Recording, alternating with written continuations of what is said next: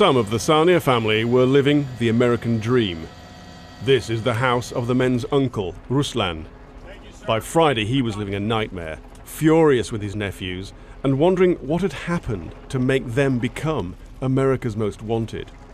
He'd made a success of his life, along with his brother, who'd brought the Sarnia brothers to the city, sometimes called the Cradle of Liberty. They were educated in Boston, just another two young sons of immigrants growing into the American way, but with memories of their heritage. Their roots are in a Chechnya brutalized by the wars of independence against Russia.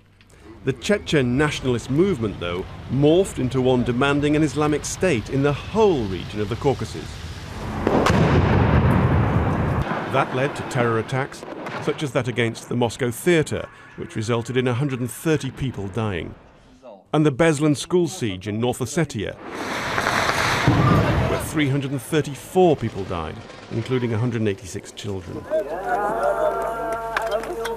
But the jihadist worldview had penetrated the Caucasus, and in the wake of 9/11, Chechens were fighting in Afghanistan and Iraq. Some are now in Syria.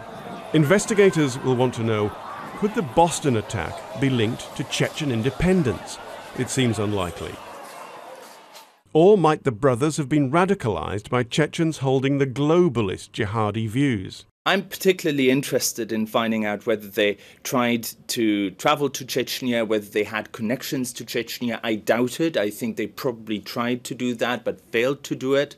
I think in the end, probably the internet played an important role. This is probably where they got their instructions from. This is probably where they found out how to build a bomb. And this will feature very prominently in discussions about how to combat radicalization, homegrown radicalization within the US.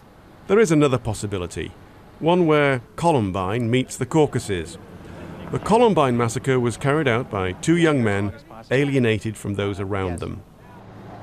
The Oklahoma bombing was carried out by another young American who distanced himself from the mainstream, Timothy McVeigh. There are suggestions the Sarnia brothers, disillusioned with their lives, went down a similar path.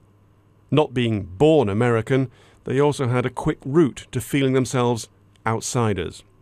Their own uncle described them on Friday as losers. Tim Marshall, Sky News.